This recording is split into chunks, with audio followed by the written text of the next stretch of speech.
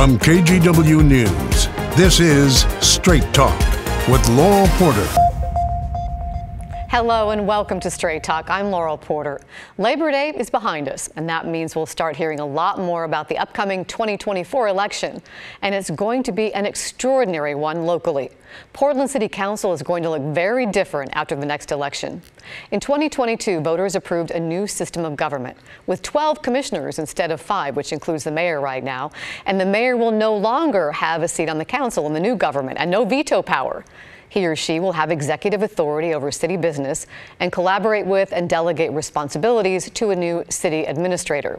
And the first person to throw their hat in the ring for that new role for Portland Mayor is current City Commissioner Mingus Mapps. Mapps was elected to City Council in 2020 and was a vocal critic of the proposed changes for Portland's form of government. He even wanted to put an alternative measure on the ballot.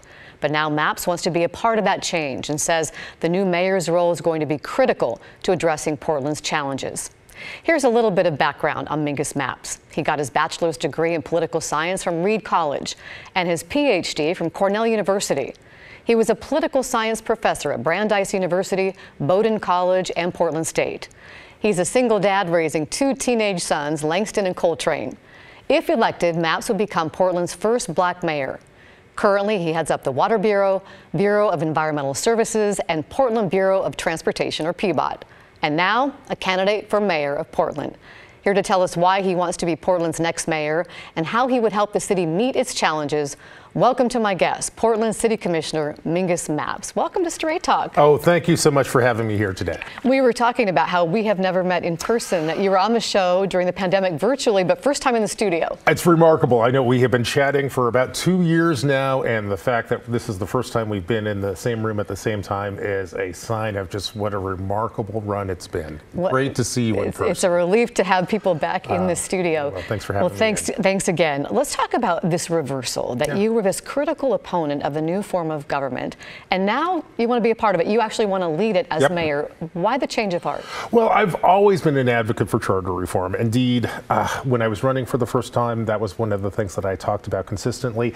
I was a skeptic of some parts of the charter changes that we're talking about, specifically the new electoral system that we will use to elect members of council. So, and this is very important for everyone to understand. The ballot that you're about to see is fundamentally different from the ranked choice. The ranked choice. So we're going to have, instead of electing members of council citywide, we're going to have districts, and then within those districts we're going to have ranked choice voting, which has all sorts of interesting new implications. I believe that under this system you'll go in and say candidate Jane is my top candidate, Joe is my second most favored candidate, and Billy is my third most favorite candidate. Then some complicated math will happen, and through that we'll figure out who actually represents the different districts around the city.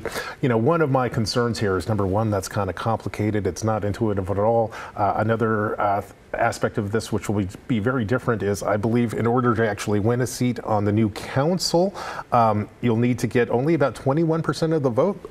I'm still wrapping my mind around that. So you're opposed to that part of the new government? I thought we could have. I like the idea of moving to districts. I was a little bit skeptical of going with ranked choice voting. I kind of, when the voters were debating whether or not this is something we wanted to implement, I raised these arguments and I said, hey, if we vote down this particular package, I'll bring forward another package which basically does the same thing that we're accomplishing with the bulk of charter reform, except without the ranked choice voting piece. The voters chose to go in a different direction with that. That's completely fine. Well, help us understand the new mayor's role as opposed to the current mayor's role. Sure. Well, right now the mayor is essentially a member of council. The mayor, every member of council right now is in charge of a handful of bureaus. As you mentioned, I'm the water guy, the environmental services guy, and the PBOT guy. And the mayor is not too different from me. The mayor has a handful of bureaus that he manages. He has the police and some budgeting bureaus and whatnot. Now, in the next form of government, the mayor won't sit on council. He or she won't have a tie-breaking vote, or he'll have a tie-breaking vote, but he won't have a veto. go. Again, that's maybe was something I would have done a little bit different if my argument had won the day. But the mayor will have a very important role in, number one, hiring the city manager. Basically, a lot of the day-to-day management of city bureaus will shift from individual commissioners to a new city manager. The mayor will hire that city manager. The mayor will also hire the chief of police. So the mayor is going to remain, I think, very engaged in public safety issues. The first budget that council sees will be drafted by the mayor, and then the council can go in and offer amendments and whatnot. And I believe the mayor will probably have some important roles in, number one, establishing the new culture of the city. You know, there's a bunch of stuff that you can put on paper, but there are informal norms that kind of shape how City Hall works. Essentially, our next mayor is going to be a lot like George Washington, who kind of helped establish the character of the country. Our next mayor is going to help establish the character of Portland 2.0. Well, let me jump in here. You do talk about Portland 2.0 and in announcing that you want to be the next mayor. You said we have to have the courage to admit when policies have failed and have the courage to change. What specific policies do you mean have failed? Oh my gosh. Well, I think there's a clear consensus that our houselessness policies have failed, our public safety policies have failed, and our economic recovery policies have failed. And you can see that by the fact that we have, despite spending hundreds of millions of dollars to house our houseless neighbors, we have more people sleeping on the streets than ever. In terms of public safety, the number of homicides this town has seen has increased about fourfold in the past 5 or 6 years. And for the first time in 40 years, I'll tell you, the number of people who are living in Portland has actually decreased. People are fleeing Portland.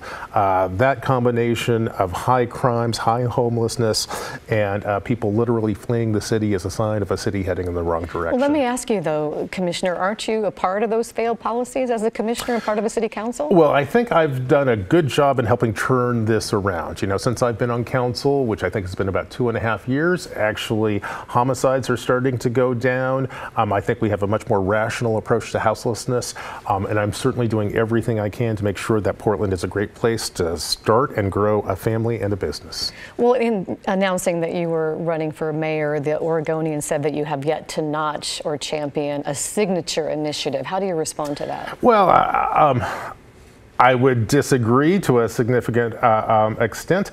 You know, when I came into office, I think the theme of the day was defunding police. You know, when I ran the first time, when it was a very hard thing to do, I argued that actually we needed to right-size our police department. Since I've gotten there, you actually see that we have managed to grow our police department, and if we stay on track, we'll actually have a police department that is actually adequate to meet the needs of the city. And at the same time, I haven't forgotten the fact, which I can never forget as a black man and as a black father, that it's important to have a police department which is equitable and fair and transparent and just to all people regardless of the color of their skin.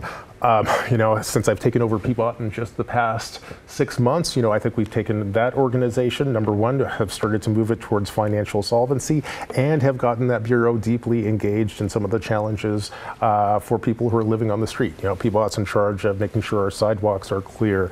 We're doing a lot of work trying to help people who are living in RVs connect to social services. So we've been very flexible, very creative around making sure that we can do everything in our power to actually help Portland prosper again. In the town hall that you recently had, you did talk about those 3 areas of focus: homelessness, public safety, and economic recovery. So in homelessness, the city council passed this daytime camping ban, which you also voted for.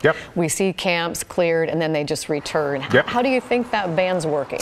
Not well enough, although I think that we can make it work better. We intentionally tried to spend the summer doing education, reaching out to folks, telling them, hey, you know, under the new norms, we really need to have you move through tents during the daytime so people can get into their businesses, their offices, their homes, and whatnot. Also doing education about connecting them to services and stable housing.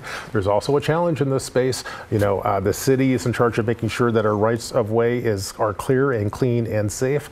The county basically is responsible for mental health services, drug and alcohol addiction services, and fundamentally housing the homeless. And you've said that you think the city and county should sever their formal contract with the Joint Office of Homeless Services. How will that help address homelessness? Well, I'll tell you right now that the city of Portland gives the county about $40 million a year to support homeless services.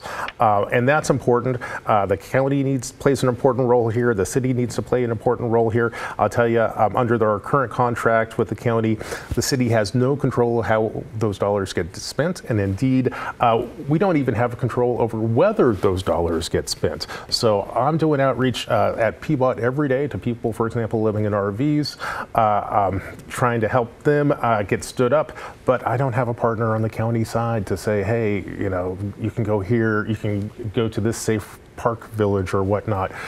We have to do much better in this space. And right now, our fundamental contract basically says the city gives the county money, the county controls everything there.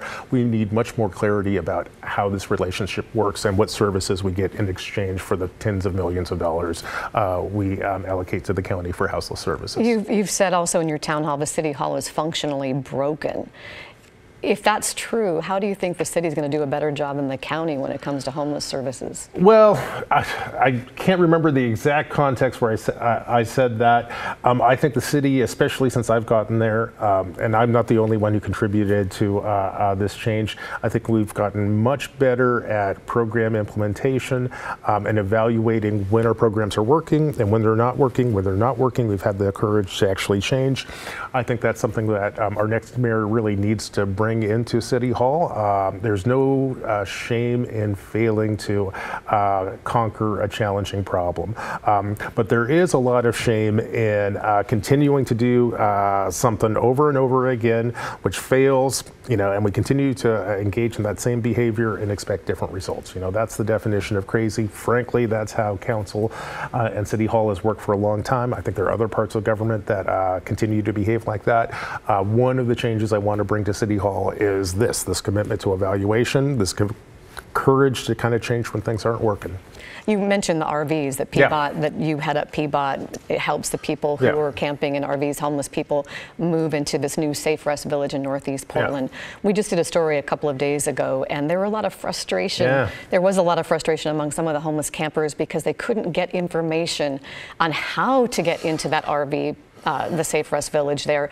One gentleman even knocked on the gate, and the Salvation Army came to the gate and gave him the number for Peabot. And he wanted to know how do you find out how to get in? Should it be so complicated and so confusing? It shouldn't be, but I'll tell you, you know, this is an example of the city and the county not working particularly well together. You know, what I've done at Peabot is I've taken essentially the folks who go out and literally issue parking tickets, and I've repurposed them to actually do houseless outreach to people living in RVs.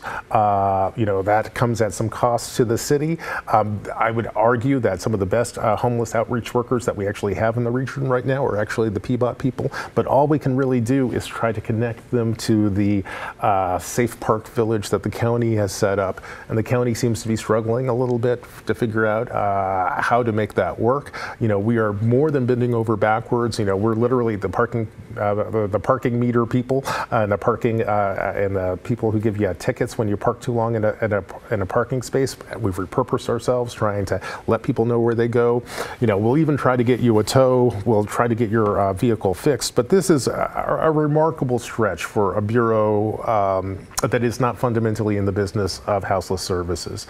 I would make the argument that it would be particularly helpful if the county could begin to move into this space. You know, when we handed over $40 million to the county to help with these issues, certainly one of my expectations is they would help us do our work. You know, it's my responsibility as the head of Peabot to keep our right-of-ways clear and clean, and I can kind of connect people to the services, houseless services, but those houseless services need to be there. And one reality in Portland is we don't have enough shelter beds, we don't have enough treatment beds, we don't have enough detox beds. That needs to change, and frankly, all of that lives in the county space. Another one of your focus areas is economic recovery. And the Washington Post recently published an article called The Urban Doom Loop. And it said all across the country, downtowns, office spaces, and shopping centers are at risk of becoming ground zero for a new economic hazard, the urban doom loop. And this is how they described it. Started during the pandemic with more people people working from home. A lot of people still are. That prompted vacancy rates in buildings.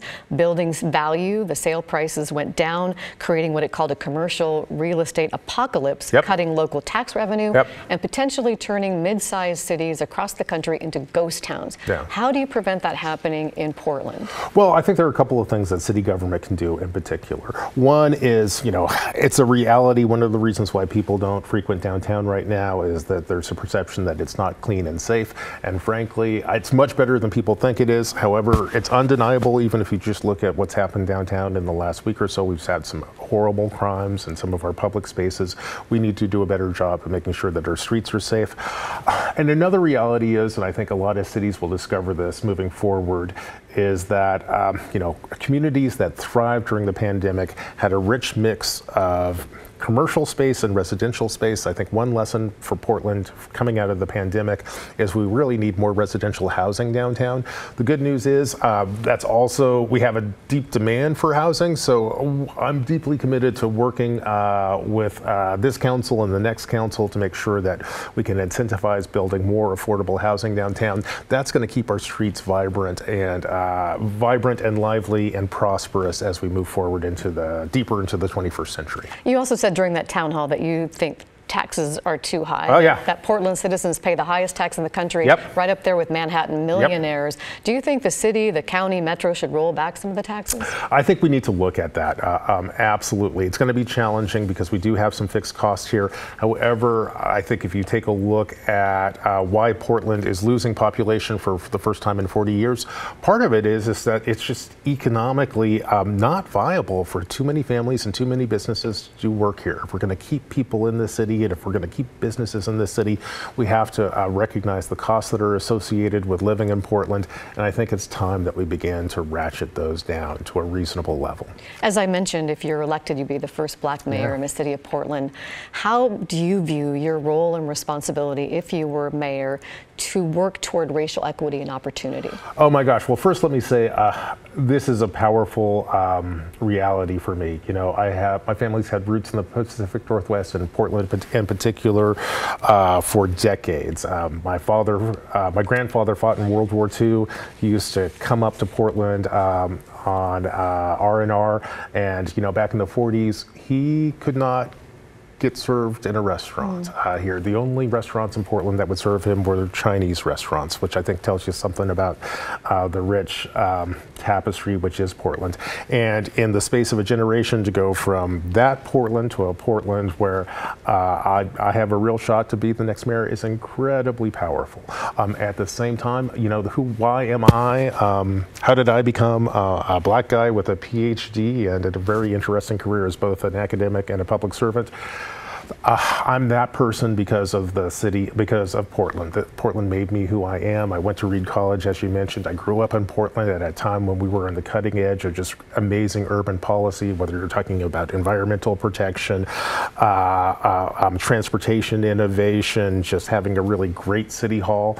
The city has given a lot back to me. I look forward to have this opportunity to give back to the city. And one of my goals is to make Portland the kind of city that can really embrace and nurture brown kids who are on the school buses today. I hope that they can grow up and be the 5th and 6th black or Latino or Asian mayor that Portland has. I think her 21st century is going to be our best century ever. Commissioner Mingus Mapps, it's time for us to take a break. Okay. Thanks for being here, and we'll continue our conversation with the Commissioner right after this.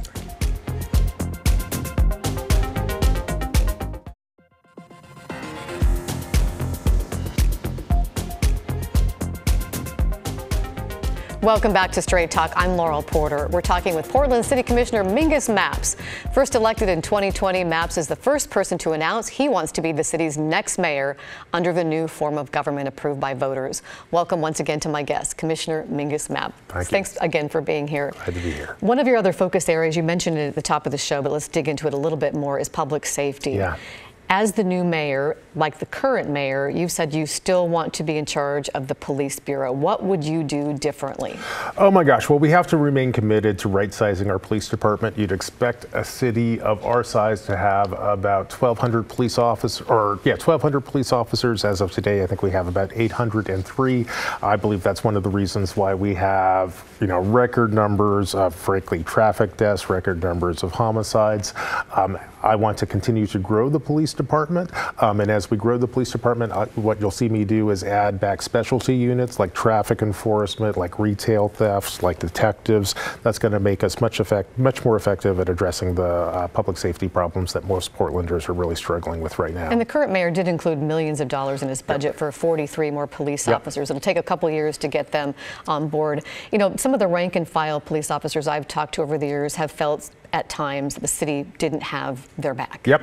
What is your message to police officers? Well, one of the things I've tried to do with police officers and anyone else who has worked for the city is to actually have their back, recognize the challenges they face. I have high expectations, but if you are meeting those expectations, I will stand shoulder to shoulder with you, and that is how I behave in PBOT, that's how I behave in BES, and when I'm police commissioner, that's how I will behave as mayor.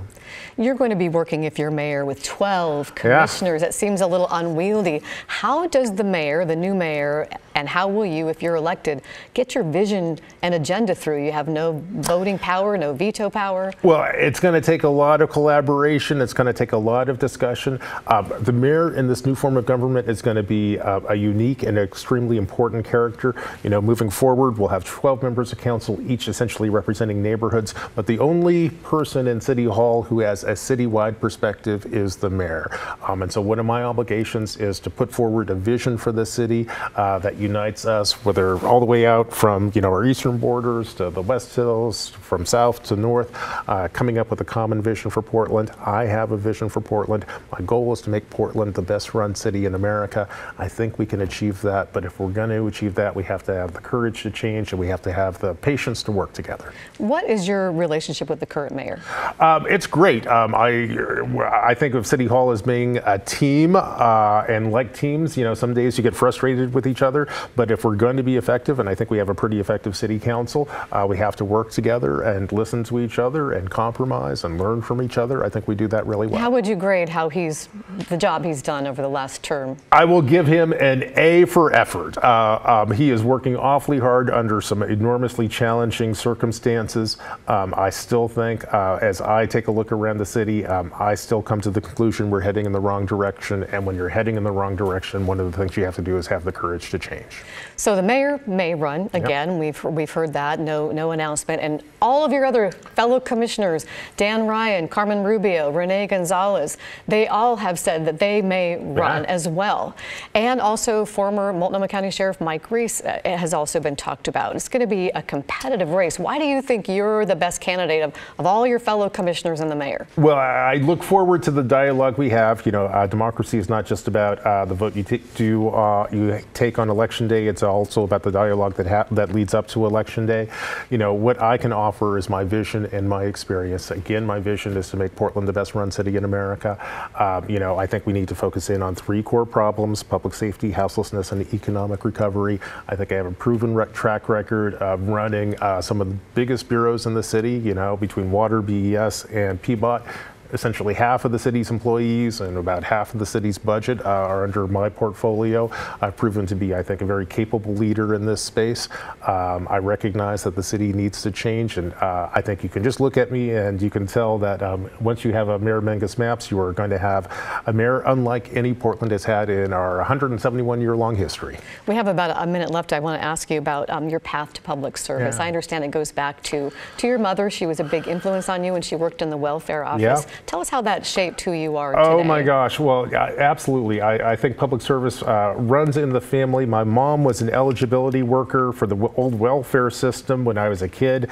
After school then, I used to actually take the bus down to the welfare office, and I used to hang out in the back offices until my mom got off work. That really showed me people who were actually meeting directly with some of the most vulnerable people in our community, helping to connect them with services. I also saw the great frustration that comes along with trying to do government work. but frankly, I cannot imagine a higher calling for me. I feel very lucky to have the experience and the parents I have, and very lucky to have the opportunities that Portlanders have created for me. And just about 15 seconds left for a final message you'd like to leave with viewers. Well, listen, I hope that you pay attention to this election. It will be one of the most important elections in Portland history. The ballot's going to look very different than any that you've seen before. I hope that you will consider my candidacy, Mingus Mapps. I have a website, mingusmapps.com. If you want to learn about our campaign or get involved, go to mingusmapps.com. Commissioner, thank you for joining us here on Straight Talk. It's been a pleasure, and thank you for watching and for listening to our podcast. You can find it wherever you get your podcasts. Search for KGW Straight Talk. And the Commissioner is going to stay with us for a bonus episode. You can find that in our article on KGW.com, on KGW's YouTube channel, and KGW Plus on Roku. Join me next week when my guest is Commissioner Dan Ryan. What is he thinking about the mayor's race? We'll see you next week for Straight Talk. Have a great week.